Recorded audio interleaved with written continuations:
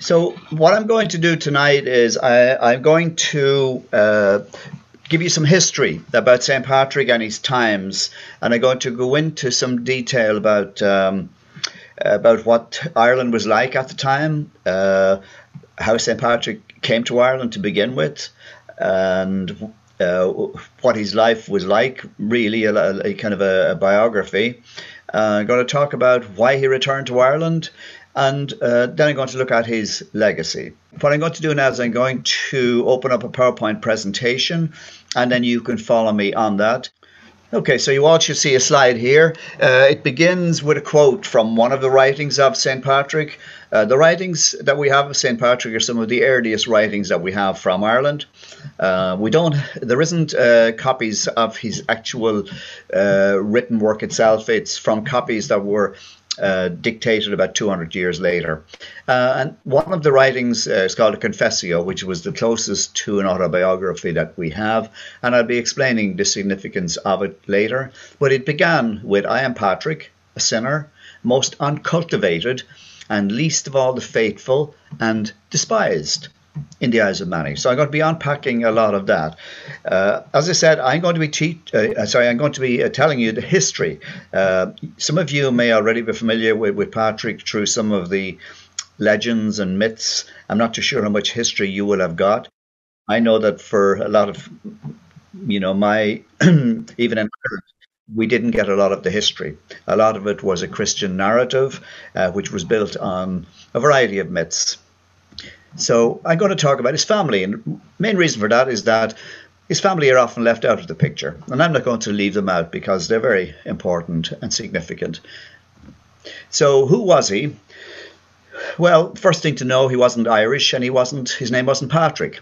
His name, in fact, was Maewyn Sacat, and he got Patricius when he became a priest. He was made a member of the patrician order, and as a result of that, you could call yourself Patricius, and then that got translated over time into, when it became anglicized, into Patrick. So he was from a Romano British Christian missionary family. He was known as the Apostle of Ireland, and he's the primary patron saint of Ireland, along with Saint Bridget and Saint Columba. We're not sure where he was born, even though he mentions it in his writings. No one has ever been able to quite, establish and get agreement. Some people claim it was around Scotland in a place called Dunbarton. Some say Wales, and some even say it wasn't on the island of Britain at all, that it was in Brittany. So, but I believe it was on the west coast of Britain. That's the most likely place. His parents were Calpurnius and Conchessa, and they were part of a wealthy Romano-British family living in Britain. And at this stage, Britain had been taken over by the Romans. When Patrick was born, it was over. The Romans had occupied and controlled Britain for a little over 300 years. So his father was a deacon, and his grandfather, Potitus, was a priest. There is evidence that some of his siblings and their offspring worked alongside him in Ireland. For example, Saint Mel of Ardagh. You may have heard of the Ardagh chalice. So Saint Mel and his brothers, Melchu, Munis, and Rioch, they actually accompanied their uncle Patrick when he came to Ireland. The second time, and I'll be explaining that as I go along. Now, the most famous of them all is his sister, Dorerca. She's known as the Mother of Saints because most of her children, 17 sons and daughters, entered a religious life, and many were later recognized as saints. And several of her sons were bishops. To this day, she is honoured on the 22nd of March, and she's the patroness of Valentia Island, which is off the coast of County Kerry. Saint Mel would be, in terms of, I suppose, fame, he would be next to Dorerca. He came, as I said, with Patrick, and he helped to evangelise Ireland. And at the time, it was customary among many of the church people to support themselves through labour, although that wasn't universal. There were some who came from privileged backgrounds and wanted to live a privileged life, but they weren't likely to be the ones that would ever come to Ireland. Uh, if you wanted a handy life, an easy life, you didn't come to Ireland. Patrick appointed Mel as one of the earliest Irish bishops and made him head of the Diocese of Ardagh. Mel was also involved and instrumental in the building of the monastery of Ardagh, and he was both the bishop and abbot. And again, in Ireland we had, if you like, two kind of parallel traditions. One was one that was based around the Roman Church and diocese, and the other then was around monasteries, which was a kind of a not so much a competing element within the church, but one that was distinctly appropriate for Ireland, because Ireland didn't have cities, and Ireland wasn't available to be carved up into dioceses in a way that the Romans would have been able to do in other countries. One of the things that he's famous for is that he was the one who accepted St. Bridget's profession as a nun, and he served as her mentor. Back in those days, now in ancient Gaelic society, women had, particularly women of the nobility, would have had a lot of privileges, and would have had a status, while not on a par with a man, but certainly nothing compared to the situation that women in the Middle Ages faced, when they were totally subordinate and essentially just the property of their husbands. But even in those days, it was difficult for women if they wanted to make it through the, into the church and up. In the old Celtic society, women did and could, and there was no problem making your way up to professions in old Celtic society, even to be a warrior. But anyway, when Christianity came, a lot of that changed. There was a lot of opposition to women becoming, particularly women who would become important in the church and play leading roles.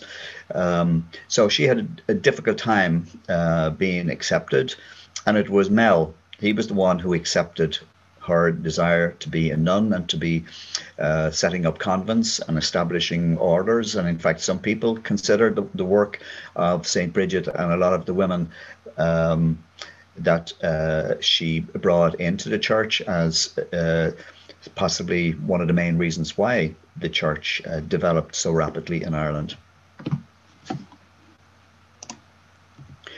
Now, St. Mel, believe it or not, there's a feast day for him, and it's February the 7th, and it's observed as a holiday for single people. Basically a day for single people to celebrate the good things about being single. And traditions include sending yourself a St. Mel's Day card, and for people to host parties for their single friends. So now we'll get into a little bit more detail about Patrick himself. So Patrick came to Ireland as a slave, and he was there for 6 years, and he made his escape. So I'll give you the inside on that. And we know this from his own words. And according to the Confessio, that's the Latin word for confession of St. Patrick, at the age of 16, we believe around 403 AD, he was captured by Irish pirates from his home in Great Britain, and he ended up in Ireland, and he ended up as a slave herding and tending sheep in Dal Riada. He was owned by a king, a local king. Ri is the Irish word for king, Miliach MacBaun, and he ruled over some hills in County Antrim. Now, the reason that he was captured by Irish pirates has to do with the fact that in Ireland at this stage, the vast bulk of people that were there were Celts. A lot of them had arrived in Ireland as a result of losing out in the war with Rome in the 500 to 1,000 years previous. So they knew what Rome was all about, what would happen to them and to Ireland if the Romans ever took it over. So their strategy to avoid that was to unite with the people in Scotland and various other people around the west coast of Europe, and they would keep the Romans busy fighting so that they didn't really have time then to come and bother people in Ireland. That's it in a nutshell. He tells us, that when he came out in the hills in all kinds of weather, he began to pray. He tells us that this was something new. He had never before paid much attention to the teachings of his religion, and in fact, he tells us that he didn't really believe in God, and he found priests foolish, and he wasn't really setting himself up to continue in the family tradition.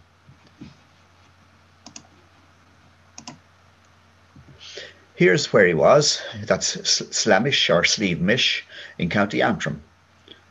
And it's up there that he spent the best part of 6 years.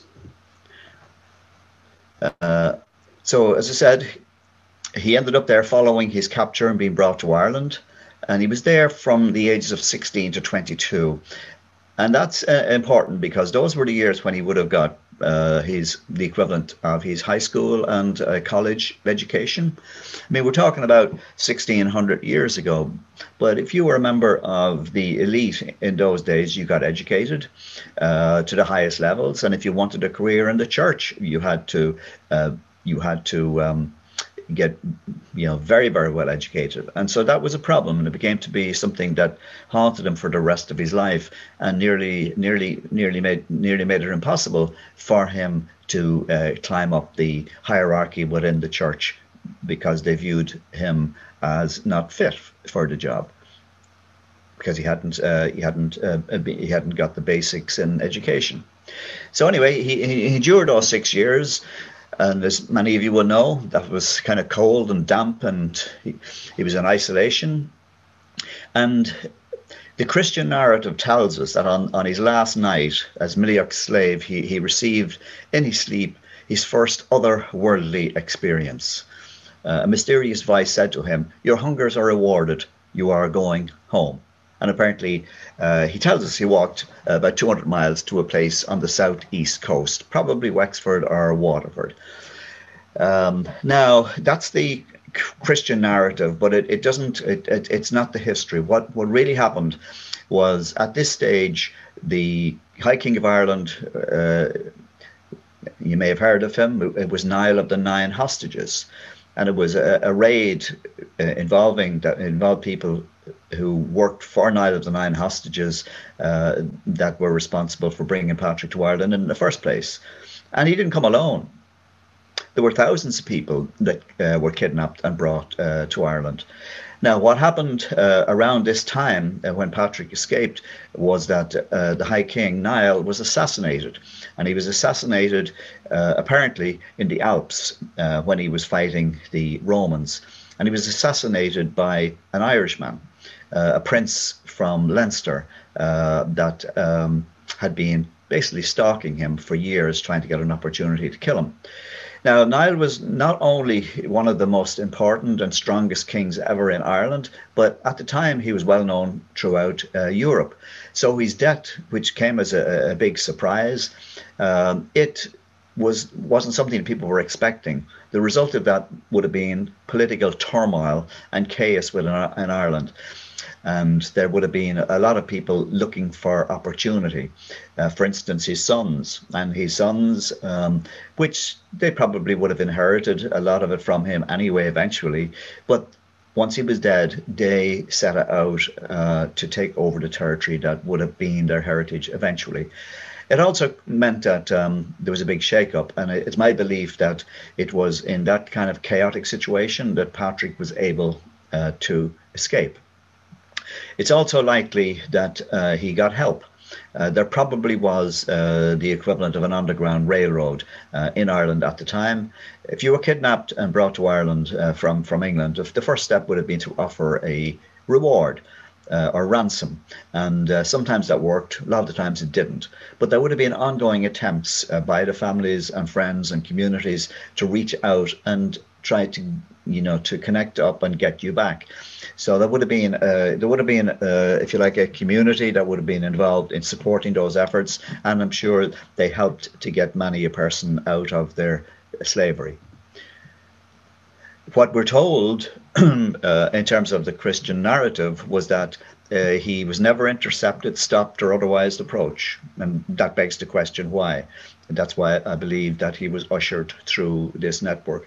And he wouldn't have said anything about it when he was writing because, just as in this country, no one was going to write and, and pinpoint people who would help them or even acknowledge possibly the existence of something like that.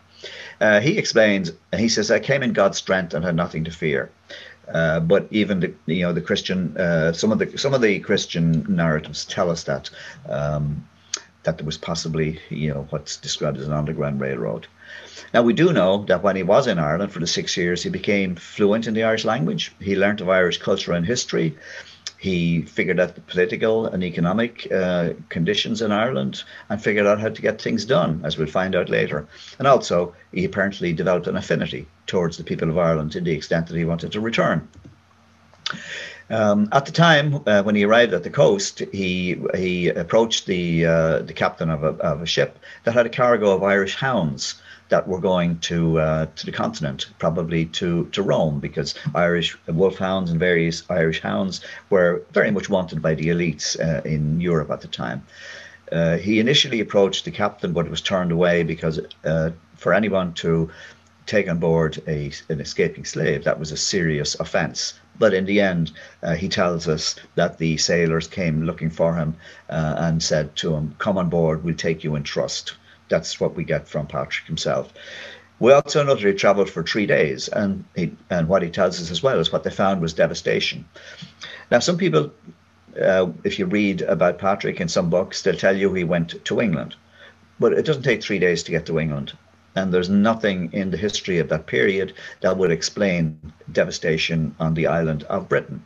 But there certainly is a good case to be made that it was to France or Spain, which would have taken about 3 days. And we know that particularly Gaul at the time, which would be modern day France and beyond, had been devastated as a result of Germanic tribes being forced westwards. And there was a few very, very cold winters, which allowed people to cross the River Rhine, and they invaded the Christianized areas. And that meant that a lot of the Christians in Gaul had to evacuate. And some of those, a considerable number probably, ended up in Ireland. So he tells us then that after about 2 weeks and finding nothing to eat, the captain taunts Patrick, "How about it, Christian? You say your God is all powerful." And Patrick tells us that he turned to him and said, "From the bottom of your heart, turn trustingly to the Lord my God, for nothing is impossible to him." And apparently the sailors bowed their heads in supplication. And with that done, heard a pig stampeded in front of them. So there was no way they were going to eat any of those dogs. Those dogs were more valuable than the men themselves. So you all heard the story about snakes. Well, you probably know at this stage that, again, that's a load of rubbish. There was never any snakes on Ireland, and Patrick didn't. But my take on it is this one here, that when Patrick eventually left that group of people, he tells us a few things that I haven't got time to go into in detail. One is that he was actually kidnapped again, and it took him, I think it was two weeks or 3 weeks to escape. But we do know then that he planned to get back to Britain, to his family, and he would have went around the coast rather than coming back across the land because it was devastated. He had seen that. And also there was a better chance on the coast of him getting onto a boat that would bring him back to Britain. On his way, he would have come across the abbot, Honoratus, who at the time was constructing a monastery on the island of Lérins, which is in modern-day Cannes, where the big film festival is. The reason that he got the land was because no one else wanted it, because it was uninhabitable. It was full of snakes and reptiles. And in one book about the place, written by Hamilton, she says Honoratus was winning a reputation for driving its booming population of vipers into the sea. And she writes that it's not impossible or unreasonable to assume that he, Patrick, might have sought refuge on Lérins. And just as an aside, if you look at the middle of that name, it's got Aaron. Now, whether that's a total coincidence or what, I don't know. But anyway, my guess is that years after when Patrick did arrive in Ireland, and as they went around working and building communities, they would have been sitting around in the evening talking, and I'm sure he had lots of stories to tell himself, and he was probably amusing people by telling him about his job on that island. And as we know in Ireland, stories just grow and grow. So there's a connection there with snakes, and it may well be how we get the story today. The one thing is for sure is that the story that we were told that he got rid of snakes in Ireland is untrue. He got rid of paganism, or he got rid of some pagans anyway. Anyway, he got home. He tells us that his family were happy to see him. They wanted him to stay there and get involved in the family business, and pleaded with him to stay and never to go again. But at this stage, within a relatively short period of time, his mind was made up. He wanted to build a future within the church. And what had happened to him up to this had changed his life forever. Sometime later, he again had another vision. And as you know from the Old Testament and New Testament and rest, it was quite common for people who became senior within the church to be able to explain a lot of things through visions. Now, today we would probably say that he was having a bout of homesickness. So anyway, this is how he describes it. This is the way Patrick describes it. I saw a man coming, as it were, from Ireland. His name was Victoricus. So he knew this person from Ireland when he had been in Ireland, and he carried many letters, and he gave me one of them. I read the heading, "The Voice of the Irish." As I began the letter, I imagined in that moment that I heard the voice of those very people who were near the wood of Fauclute, which is beside the Western Sea, and they cried out as with one voice, "We appeal to you, Holy Serpent Boy, to come and walk with us." So now I'm going to talk a little bit about the history of Christianity in Ireland. A lot of people have been told and were led to believe that up to the time that Patrick arrived in Ireland, there was no Christians. That's not the case. That was just a simplified narrative. It avoided having to go into detail about other things, and it was a simplified story. Now, we do know certain things. There are people who believe that St. James visited Ireland in the 1st century, and that on leaving he left behind an organisation to spread the religion. Now, in Ireland, St. James is very popular. We know St. James's Gate, because St. James's Gate is the entrance to where Guinness is made. But from the 8th, 9th century up to probably the 12th or 13th, people met at St. James's Gate as they set off on a pilgrimage to Galicia in Spain to commemorate St. James. And he also built a hospital, which is still there today, called St. James's Hospital in Dublin. And there's at least 2 major churches in Ireland after St. James. Now, my friends in the Archbishop's house in Dublin will tell you that St. James never came to Ireland. That's the official line, but there's lots of reason to believe that he did. Now, we also know that early Irish Christianity was from the teachings of St. John, who spread the word of Christ to Africa and Asia. Now, St. Paul and St. Peter were among the Christians who were based upon in Rome. And eventually, when the Roman Empire adopted Christianity, Rome became the center that everybody had to, if you like, show allegiance to. But there were differences then between the teachings of the different branches, and that was reflected in Ireland. As a result of James and John, for instance, the tonsure or the haircut that priests had was different from the one that was required from Rome. Also, the dating of Easter was different, and that was something that was a very, if you like, a very lively topic within the church for hundreds of years. And just even on a kind of another note, if you like, the 2 most famous names in Ireland have always been Sean, August, Seamus, which is John and James, not Peter and Paul. Now, there's other things as well that we get from the annals, the old Irish legends and annals. For example, at the time of Christ's death, The story is that the High King at the time, Cormac MacNessa, he had a military. He had military forces in Ireland, in the Mid East, fighting against the Romans, and one of them was a prisoner of the Romans, a person called Conal Cernach, who was a military commander. And the story is that on the day that Christ was crucified, the Romans brought out a representative from every nation in the world to observe it. And this guy, Conal Cernach, was the representative of the Celts.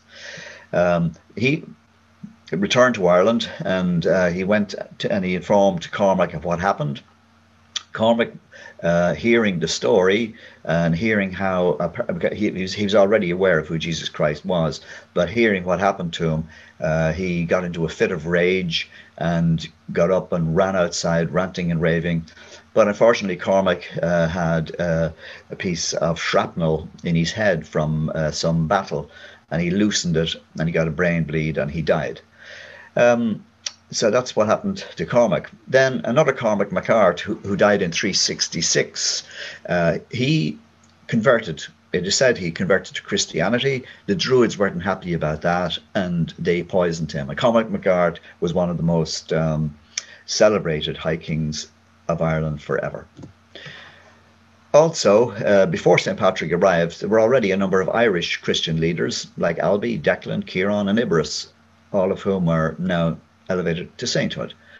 Now, some of the early Irish Christian development is explained by the relationship of Ireland to the Roman Empire. As I said earlier, the people in Ireland were Celts, and their relationship with Rome was not a good one, because they had been fighting. Because before Rome was ever built, and before the Roman Empire ever became established, the Celts had been, if you like, the main group across Europe, and they were defeated in the centuries before Christ by the Romans, and they were aware of what the Romans were about, and as I said, it gave them plenty of motivation to do anything they had to do to prevent the Romans coming to Ireland. Now, the first few centuries after Christ was one of persecution of Christians, and it ceased when Constantine became emperor of Rome in 313 AD, and by about the year 250, the Christian population had risen to about 2 million, and the period from 250 to 300 was of the worst persecutions of Christians. Now, Constantine was based in Britain, and when he decided he was going to become emperor, he was going to have to fight for that. So he needed soldiers, and because he was in Britain, and the next country to him was Gaul, and they were Christianized countries, so he needed to recruit Christians. So it is my belief that in order to get those Christians to fight for him, he had to make a deal. And the deal would be that if he won, he would put an end to the persecution of Christians. And that's what happened. And eventually, long after Constantine was dead, although there was a dynasty because his son followed him, but eventually in the 380s, Christianity was made the official and the only religion of the Roman Empire by the emperor at that stage. And in terms of a timeline, it was around then that Patrick was born. He was born around 386, 387. Then Germanicus then sacked Rome in 410. And at that stage, then Rome had to withdraw its soldiers from Britain. And that was the last time that it did that. They had on occasion to withdraw them before, but they'd always brought them back. But this was the last time that and then in 476, Odoacer forced the last Western emperor to abdicate.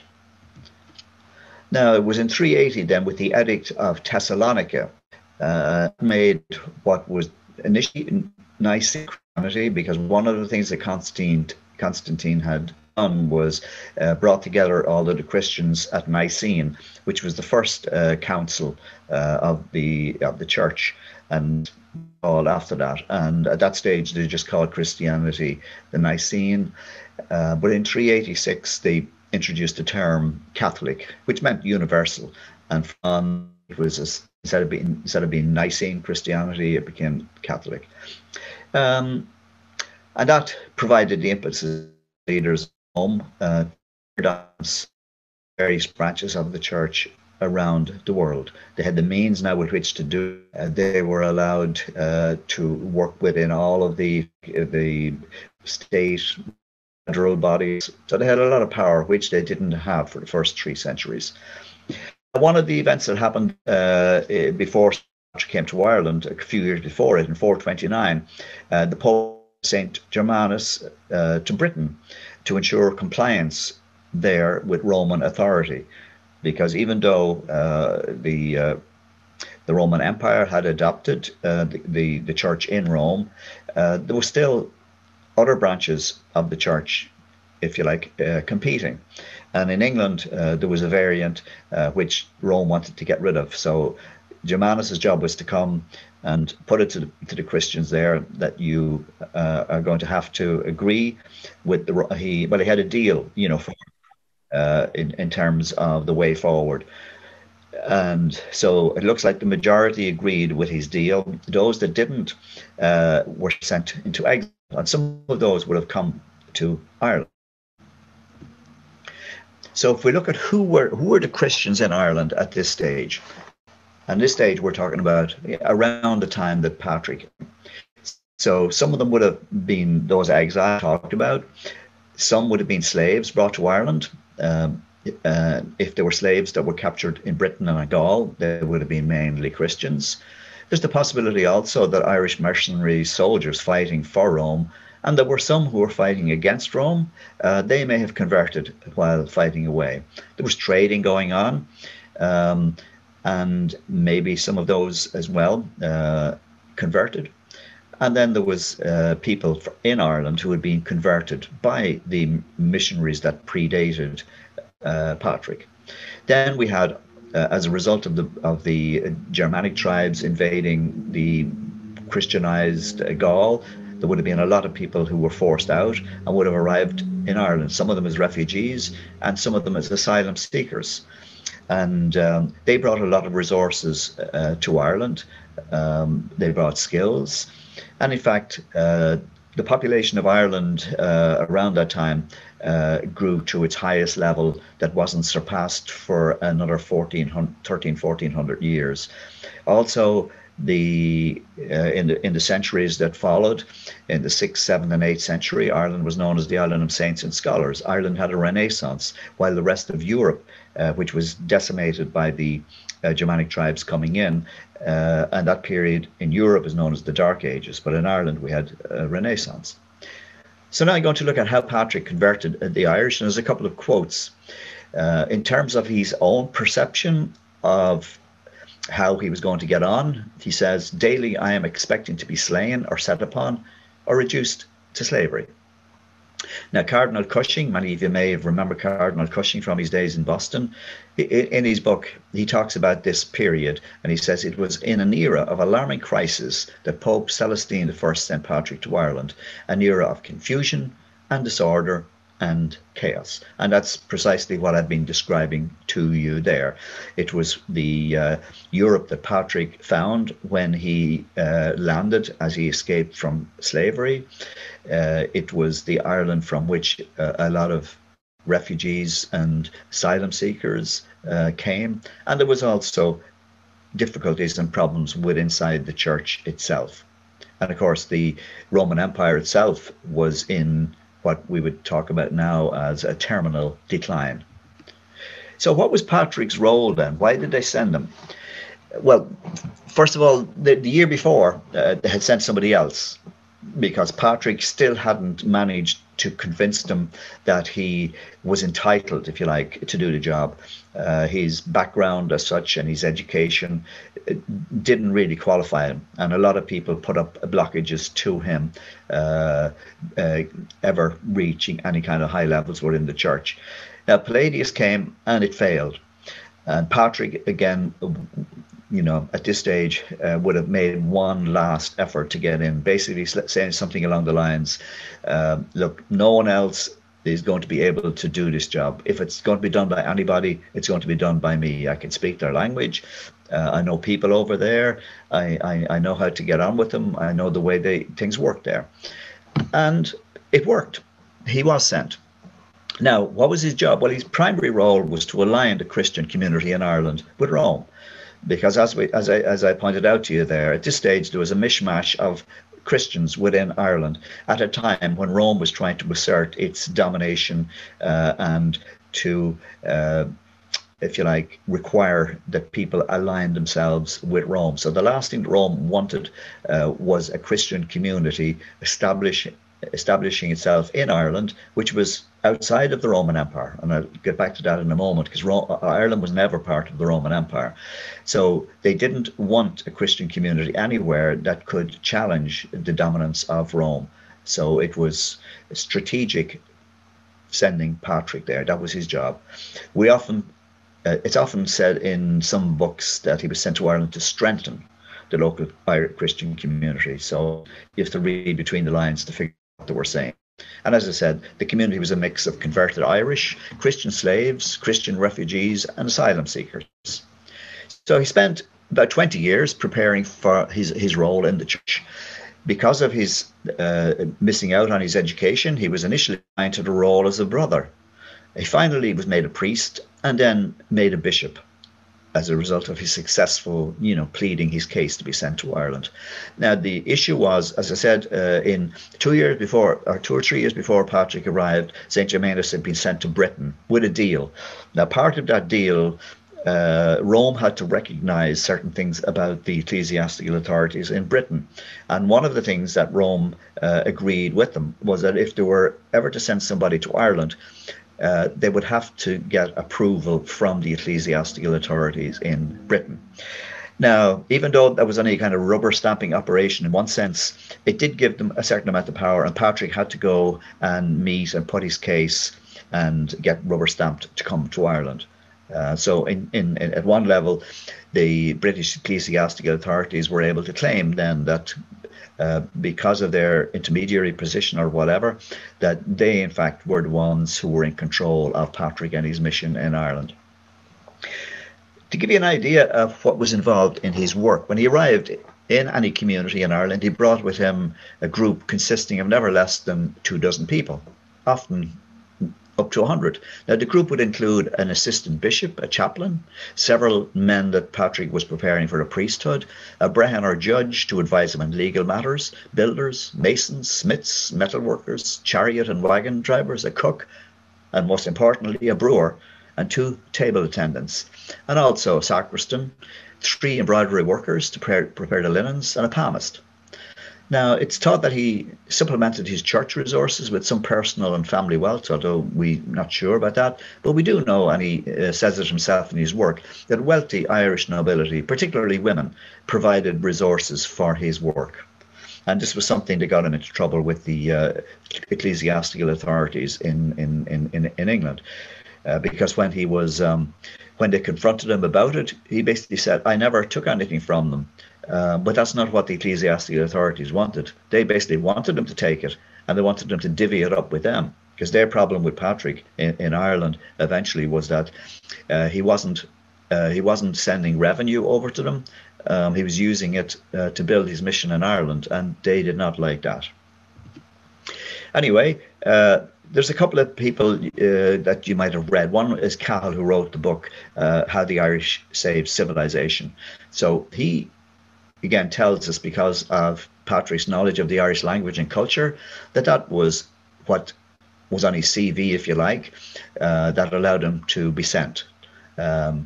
Also, he started in Northern Ireland, and one of the reasons for that was that the other Christian ministers that I mentioned earlier on, Declan and Kieran and the rest, they were located in the south.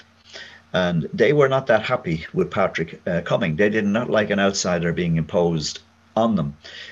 So when Patrick went particularly to Munster and Leinster, he could only go by permission and by invitation, because as far as they were concerned, this is our territory. So there was internal squabblings in Ireland at the time. Now, he would have got and sought permission from local kings to minister to Christians in a given area, because at this time all the land was owned by clans. So if once you landed and set foot on land in Ireland, you were on somebody's land. So you had to get permission to do your work. Otherwise, you could end up losing everything. Um, he would have sought assistance of local kings then to move beyond the tribal borders, using family connections or whatever. He also converted some kings. At this stage, there would have been about 150 kings in Ireland, because there was kings at a local level, at a slightly higher level, then at a provincial level. There was a whole hierarchy of kings. Another book was written by Freeman, who suggested Patrick succeeded by using a slow and steady approach with a careful eye on the practical politics of Irish society. And what that means is things like making payments to local kings to gain their favour and protection. And we know that that's true because Patrick tells us he knew that that's what you had to do. And again, the ecclesiastical authorities in Britain did not like that. He chose not to be confrontational or dogmatic. And above all, he wanted to demonstrate that Christian morality and principles worked, and that he applied them. Because there were many people in Ireland who were just waiting for this whole thing to collapse some way or another. They were waiting for him to make a mistake. So he had to be very careful, and he knew that he was being scrutinized. Now, we know that Patrick, along with other Christian missionaries, they managed to spread Christian teachings through things like preaching, writing, and performing countless baptisms. Now, one of the things that helped him in this spread was the fact that the pagan religions already related to transcendentalism. So again, in explaining the transcendental element, of the church, it wasn't a concept that was new to the Irish. So he was able to, he understood how we could use that. He also recognized the history of spiritual practices in place in Ireland, the kind of nature-oriented rituals, and a lot of those were incorporated into church practices. And one of the most obvious ways that we see that today is in Patrick's Celtic cross. It's renowned for coming up. He combined native sun worshipping with the Christian. So that meant to people, he is not trying to wipe out our history. He's incorporating that. Now, there are accounts, unfortunately, that Patrick did consign to the flames 150 volumes of written works belonging to the pagans.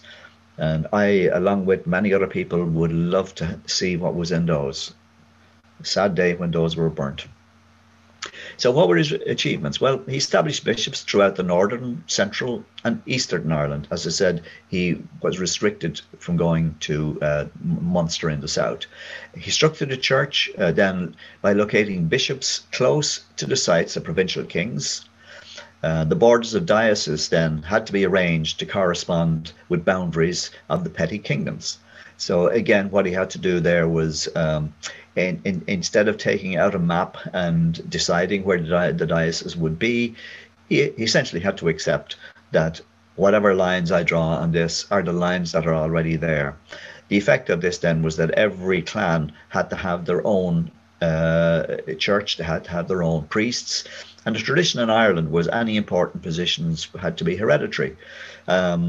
And in this case, over time, it was the same within the church.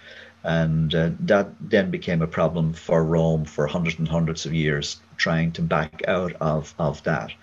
Now, he himself was the primatial, or the highest ranking bishop in Ireland, seated at Armagh.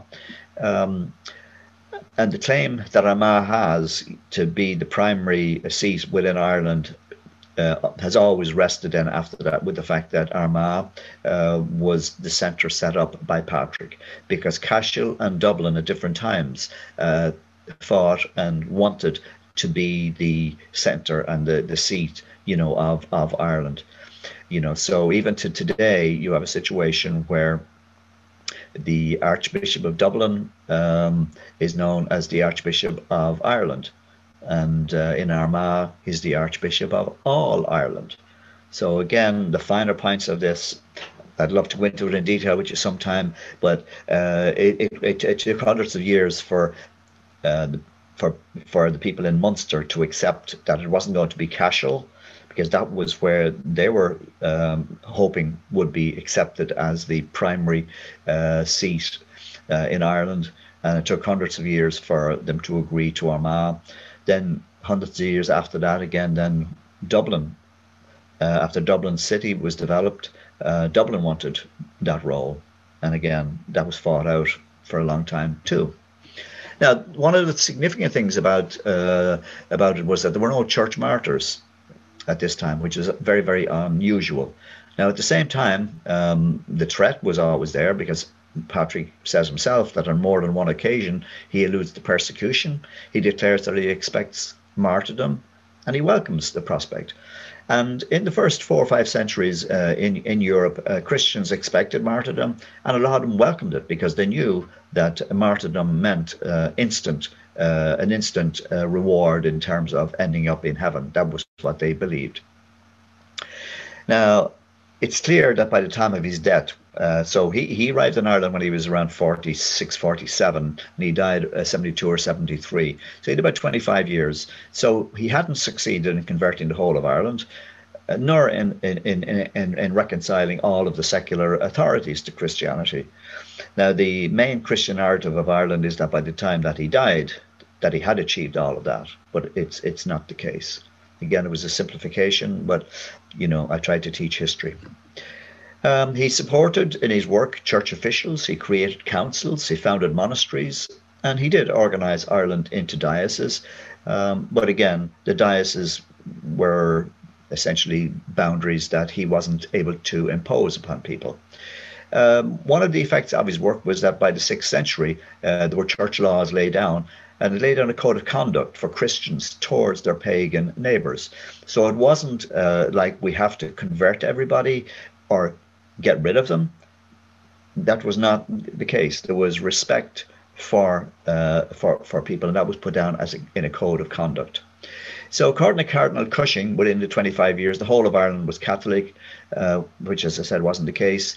What is true is that he consecrated 350 bishops. I don't think anyone really disagrees with that. He ordained over 5,000 priests, and he built more than 700 churches. So that would have meant a huge building boom within Ireland, and would have had major economic impacts at the time.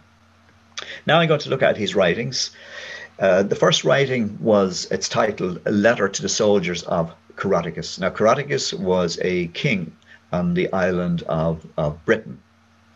And what happened was Patrick had just been up to a place on the northeast coast of Ireland, and he had just baptized a whole village and people from the surrounding areas.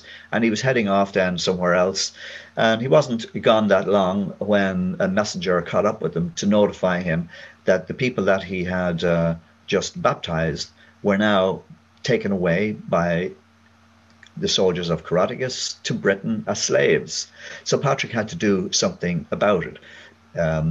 He knew that the people in Ireland were looking, and this was, in one sense, this was a test to see how we would respond to this. So he wrote a letter to the soldiers, and one of the people who've written about it describes the letter as at once a decree of excommunication, a heartfelt plea, a carefully argued sermon, a word of comfort to his Irish followers, and a powerful prayer to God for divine justice. Now, copies were sent not just to Coroticus, but to church leaders in Britain and fellow Christians in Ireland. So the issue was this created enormous problems for Patrick. He was in a no-win situation. If he chose to ignore it and plead that I can't do anything, well, that wasn't going to go down well with his supporters in Ireland. The protocol at the time was that he should have contacted the ecclesiastical authorities in Britain and asked them to intervene. But he knew that that would take too long, first of all, because he knew that within weeks, all of the people would have been dispersed throughout the world. So he had a short window, if you like, to do something. He also knew, quite likely, that the local ecclesiastical authorities in the area that Coroticus lived in probably relied upon Coroticus for their personal security. So he knew that they were probably not going to do a whole lot about it. So that's why he wrote the letter. And that then developed because from that point there was already issues about his mission in Ireland, and I suppose in one sense the Church in England saw him as having gone native. And he wasn't heeding their calls to do things their way. So he was already, having some difficulties that way. This letter then just gave them the opportunity, because now he had clearly overstepped the mark, and so they wanted to call him, to account, and that's what they did. Sometime later, they called him. Sent him a message calling him back to England for a review. Now he knew that if he went for that review, that they would never let him back. He was in his 70s, and it was probably common knowledge at the time that there was somebody already set up to come from Britain to take over. So he refused to go, and he wrote a letter, and that letter we know today is the Confessio. It's accepted also that it was the work of St. Patrick. And as I said, it didn't have a title.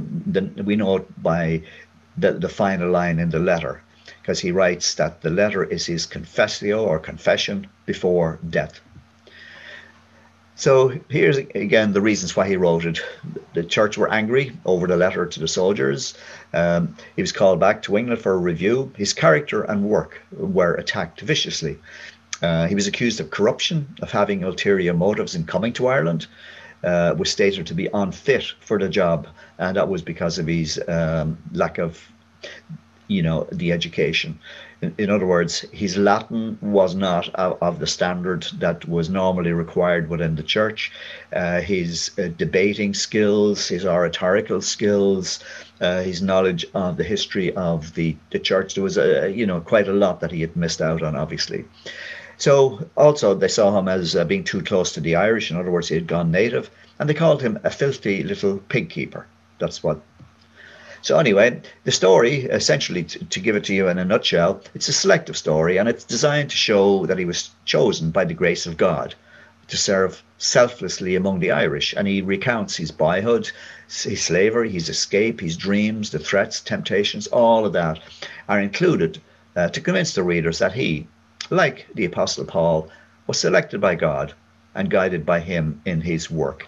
And he says it very well in this here. And this, you could read through this and pick out an awful lot, and I'll explain some of it as I go through. So he says, "Listen to me well, all of you, great and small, everyone who has any fear of God, especially you wealthy landowners, so proud of your education." So he's getting a dig in there, because their problem with him was his lack of education. He says, "Listen and consider carefully. God chose foolish little me from among all of you who seem so wise and so expert in the law and so powerful in your eloquence. He picked ignorant Patrick ahead of all of you, even though I am not worthy. He picked me to go forth with fear and reverence, and without any of you complaining at the time, to serve the Irish faithfully." So he was saying there at the end about the complaining at the time. What he was saying was that you guys, you didn't give me a chance of success. You thought I'd be dead within weeks, or that, like Palladius, that I would be running scared and out of that country before the day was done. And now that I've been successful, you want to basically take it all from me. So he died in Saul, in Downpatrick. It wasn't called Downpatrick when he was alive. That didn't happen until the Normans came to Ireland, and a fellow called John de Courcy took over the northeast coast of Ireland. And in taking it over, he did some things that put him in the bad books of the church. Like he kidnapped people from the church, took them into captivity, and eventually released them. But anyway, he decided he had to make amends, and what he did was he decided on this area, and which was where it was reputed that Patrick had been buried, and he called it after Patrick, Downpatrick. And then he sent out people to to get any the relics, if you like, of Saint Bridget and Saint Columba, and put them all together. And this was his kind of gift to the church to make amends, and it worked. So I'm going to now go into some of the St. Patrick's Day celebrations and his legacy. So I'm going to give them essentially in a kind of a chronological order. So the first thing we know is that when he was here in 441, he went on a 40-day night pilgrimage on what was called Eagle Mountain in County Mayo at the time. Now it's called Croagh Patrick after him, but it was Eagle Mountain for ever before that. And every year, thousands of Christians make the ascent, some barefoot, to commemorate the original pilgrimage. Now, the celebrations then, as far as we know, began in the 9th century by Irish scholars who travelled to the continent, and they are the ones that are credited with starting it. Now, many of these were fleeing Ireland as the Viking invasion started and continued, and they arrived in Europe as refugees and asylum seekers. And Patrick then became a symbol of Ireland for all of those in exile. We know that when the Vikings invaded Ireland, they attacked all of the church properties, the monasteries, settlements, kidnapping people to sell as slaves, taking mobile wealth, and destroying the Christian heritage. The Vikings, one of the main motivations for that was because, we had Charlemagne, who was the King of France, and he was given the job as the Emperor of the Holy Roman Empire. And one of his first tasks was to Christianize the rest of Europe. And he basically came out with an edict. And the edict to people in Western Europe was, you got two choices. One is conversion, and the other is execution. The Vikings were not happy with that. And that, to a large extent, explains why the Vikings, when they came to Ireland and various other parts where there was a Christian tradition, it explains why they set about destroying that Christian tradition. Now, very shortly after they came in, because Ireland wasn't an urban society, so you had to find places where people gather in large numbers. And they realized pretty quick that there were certain days of the year where people gathered in large numbers to celebrate their saints, like Patrick, like Bridget and the rest. And the Vikings then realized that they could raid those places, and they did, making off at times with thousands of Irish for the slave markets. Now, many Christians left Ireland for the safety of Europe, and then an annual tradition sprung up amongst them. And in the 9th century, in Ireland itself, there was an annual 3-day observance of the anniversary of the death of St. Patrick. And there was readings then which were read and continued over the 3 days. Then his feast day was placed on the universal liturgical calendar in the Catholic Church due to the influence of Luke Wadding, who was a Franciscan scholar. And this was in the early 1600s. And St. Patrick's Day then became a holy day of obligation for Roman Catholics in Ireland. It's also a feast day in the Church of Ireland, which is part of the Anglican Communion. Now, until the 1700s, St. Patrick's Day was celebrated predominantly in Ireland, but there were other parts of Europe where it was a somber religious occasion spent mainly in prayer and not a drop of drink anywhere. From the 18th century onward, then as a result of the penal laws in Ireland, some Irish people began to use St. Patrick's Day as a means of promoting Irish culture and tradition. Essentially, it was an act of defiance, because during the penal laws, essentially, if you were Irish, you were criminalised, and any action or any activity that showed that you wanted to celebrate your history and your culture you could lose your life over it. But because St. Patrick was common, to the various churches, it was one of those situations where they were able to take advantage of it. And the authorities had to kind of, look at it and ignore it, essentially. But for the Irish people, it was a way in which they could display an act of defiance against the English. And they began wearing shamrocks, because, again, at the time, if you wore any symbol related to Ireland, you could lose your freedom of your life. But again, because it was St. Patrick's Day, they began wearing the shamrock, and they were able to get away with it. Now, the colour green then was further associated with Ireland from the 1640s, when the Green Harp flag was used by the Irish Catholic Confederation, which ruled Ireland for about 8 or 9 years in the 1640s. Green ribbons and shamrocks then have been worn on St. Patrick's Day since at least the 1680s. And then the Friendly Brothers of St. Patrick, which is an Irish fraternity that was founded in 1750, they adopted green as its colour, because the original colour associated with Patrick was actually blue. Then in 1903, St. Patrick's Day became an official public holiday in Ireland. Under the Bank Holiday Act of 1903, it was introduced. Also, the person who introduced it, James O'Mara, he later introduced a law which required that public houses be shut on 17th of March after the drinking got out of hand. But by the 70s, that had to be repealed because people wanted to drink again. Then parades, well, the first St. Patrick's Day parade in Ireland was held in Waterford in 1903. And then in 1916, some of you will know that in 1916 we had the Easter Rebellion. So again, as happened, during the penal law times, people had to find, I suppose, an imaginative and innovative way in which you could actually get out onto the streets and parade and show your Irishness. So in 1916, the Irish Volunteers that led the Easter Rebellion, they held parades throughout Ireland, but got away with them on the basis that they were celebrating St. Patrick. And the authorities recorded 38 St. Patrick's Day parades involving 6,000 marchers, and almost half of them were said to have been armed. The first official state-sponsored St. Patrick's Day parade in Dublin took place in 1931.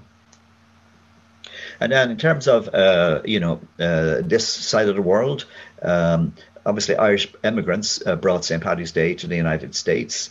It is said that the first civic and public celebration of St. Patrick's Day took place in Boston in 1737. Now, some recent research suggests that the world's first recorded St. Patrick's Day celebration was in St. Augustine in the year 1600. And that's according to research that's been done by Dr. Michael Franesis. He discovered the first St. Patrick's Day parade was also in St. Augustine in 1601. Both were organised by the Spanish colony's Irish vicar, Ricardo Arter, or Richard Arter. Many believe still that the first meeting of Irishmen on American soil to honour St. Patrick took place in Boston on the 17th of March in 1737, and then Boston had its first parade in 1812. Now, it was in New York City that the first parade took place, and it took place in 1762 when Irish soldiers that were serving with the British Army marched through Manhattan to a local tavern. Now, the first celebration of St. Patrick's Day in New York City was held at the Crown and Thistle Tavern in 1756. And in 1780, General George Washington, who commanded soldiers of Irish descent in the Continental Army, he allowed his troops a holiday on March the 17th. That event became known as the St. Patrick's Day Encampment of 1780. Now known as the Evacuation Day, March 17, 1776, it saw the withdrawal of British troops and loyalists from the Boston harbour after a siege for 11 months. Now, Washington's general orders for the day set the password and countersign for safe re-entry into the city as Boston and St. Patrick. So by the late 1860s, over a dozen American cities had large St. Patrick's Day parades, and then just 10 years later, the Irish by the 1870s were the majority in the population in New York. And obviously, not surprisingly, it was largely due to the American Day celebrated world. Where the Irish connection is slight. Now, one of the, I suppose, one of the events that happened just it signifies so much ill will and whatever, had to do with St. Patrick's Crozier. In Irish, it's known as An Bacall Isa. It was made of wood, and legend tells us that it was given to him when he was in the Holy Land. And it was given to him, and the legend is that it was actually a staff that Jesus Christ had used himself. Now, some of the ancient books in Ireland, like the Annals of Ulster and the Annals of the Four Masters, say it was a symbol of Patrick's authority. Now, he himself then took the original piece of wood, and he had an elaborate casing made for it by his companion, the goldsmith Assicus, who then became a saint afterwards, Saint Tussock. So eventually, this, because initially it was just a staff of just wood, and over time, then it got upgraded, if you like. So it was described by the famous Saint Bernard of Clairvaux as it was covered with gold and adorned with the most costly gems, and it was a national relic. And things like oaths and treaties then were signed on it. And it survived for a long time. It survived storms, it survived the Viking invasions. But then during the Reformation, it was sacrilegiously destroyed in Dublin. It was taken out of Christ Church, and it was burnt in public in front of the church in Dublin. Just one or two lines. The only nation then outside of Ireland that celebrates St. Patrick's Day as a national holiday is Montserrat. In the West Indies. It was first populated by Irish and African slaves deported there beginning in the 1650s. It's nicknamed the Emerald Isle of the Caribbean because of its physical shape, which some say resembles Ireland, and of course because of its Irish heritage.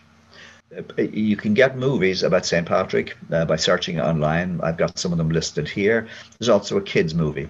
And I'll take any questions or any comments that any of you have. Sean, that was really, really wonderful. So if anybody wants to put a question into the chat, please go ahead and do so.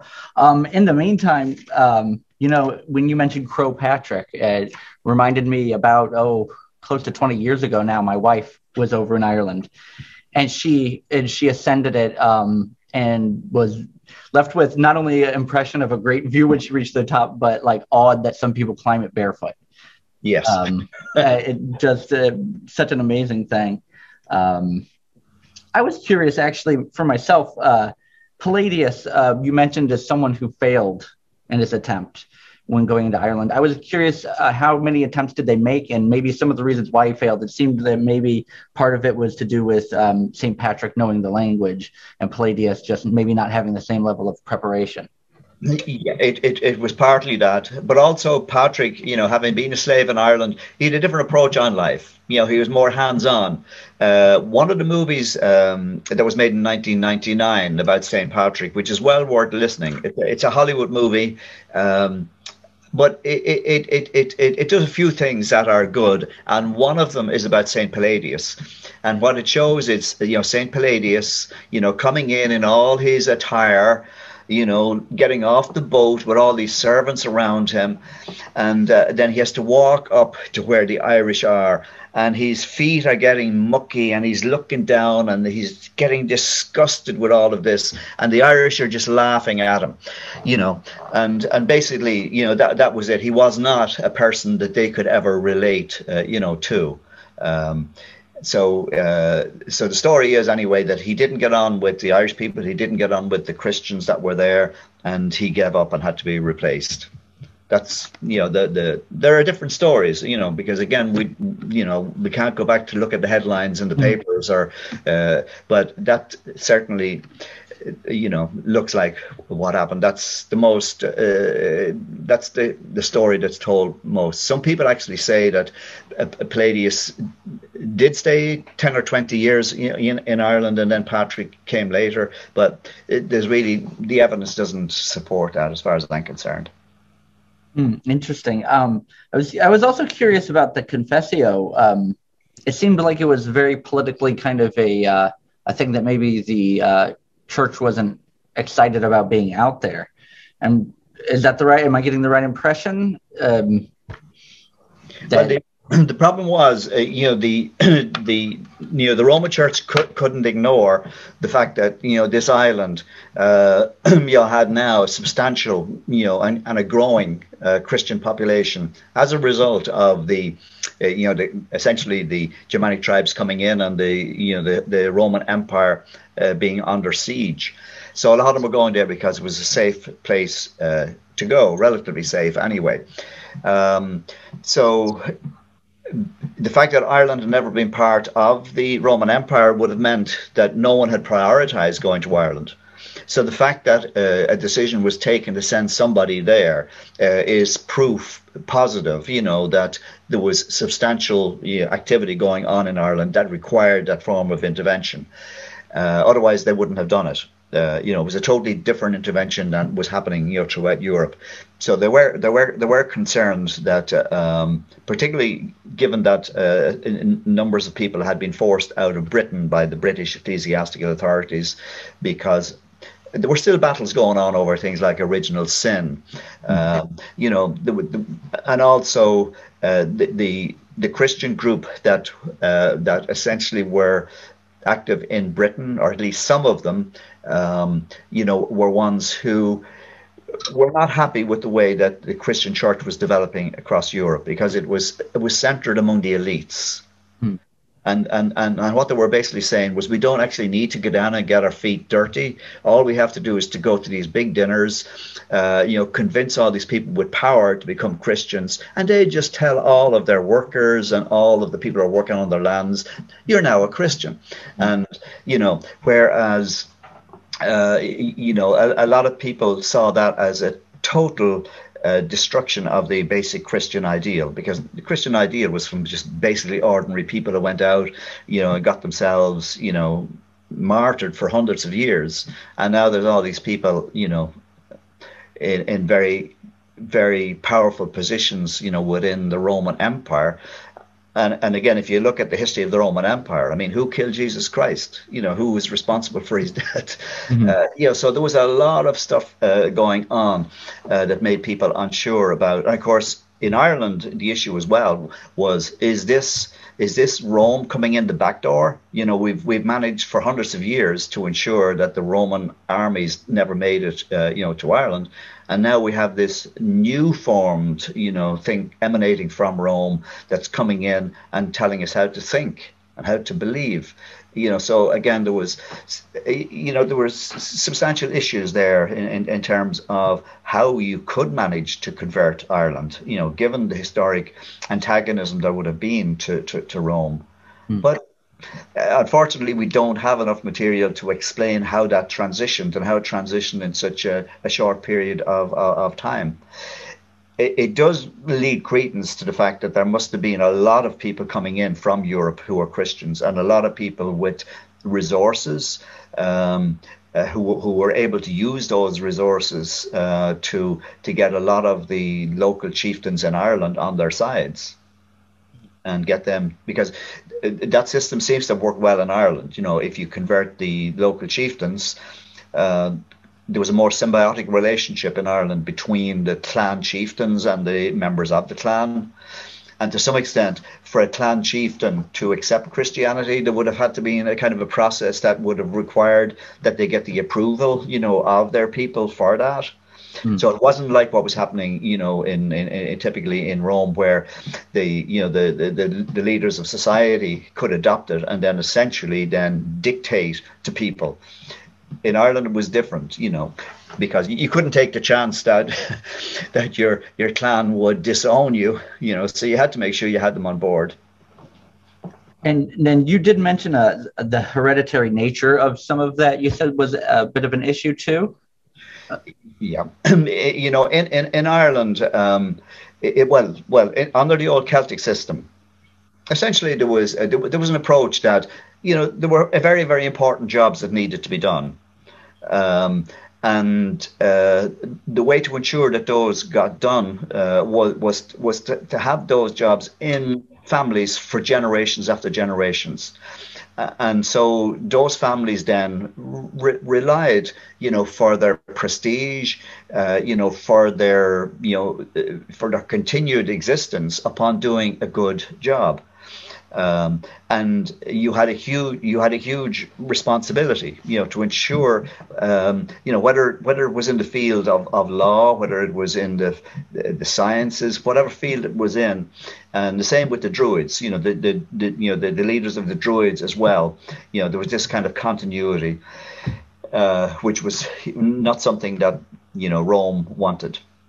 because again they wanted to break up local structures so that they could control it from the corporate headquarters. Sure.